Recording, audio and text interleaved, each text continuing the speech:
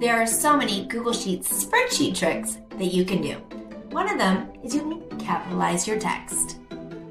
Take a look at the text that I have here in this Google Sheets spreadsheet. I have various forms of capitalization and I'd like them to all be capitalized. It's really as easy as using this one spreadsheet formula. Equals upper, because we want uppercase.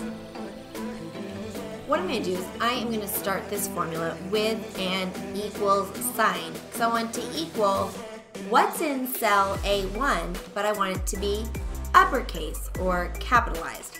So I'm going to put upper and a parenthesis. So this starts the formula. So you notice I have the equal sign at the beginning, and then I have a parenthesis to allow me to select A1. I want to upper or capitalize A1 and push enter, and I can see that it is now capitalized. Equals upper A2, and you'll notice I don't have to have my formula be uppercase. I can use lowercase in the word upper in the formulas. It doesn't really matter.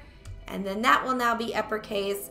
And you can, of course, I'm gonna get the fill down square and pull down the formula to duplicate that formula so I can upper that one. Now here's the problem. I've got both names in there twice. That's a little bit much. But if I delete these, oh, what just happened? Where did they go? Well, because the formula is not Alice, it's equals upper A1, I would have to have the A1 there for it to be uppercase. So here's my trick. I'm gonna highlight column B, or just select the cells that I wanna do this to. I'm gonna Control-C copy. I've actually copied the values here.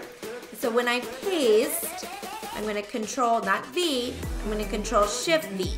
Now I said I copied the values, and which is true if I were to paste it into a Google Doc.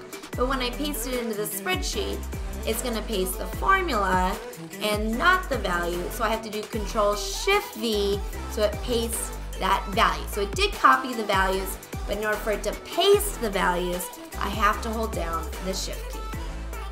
Now I can delete those, no problem, because when I double click, you'll see it now just says Alice, Nancy, Paul, without any formulas.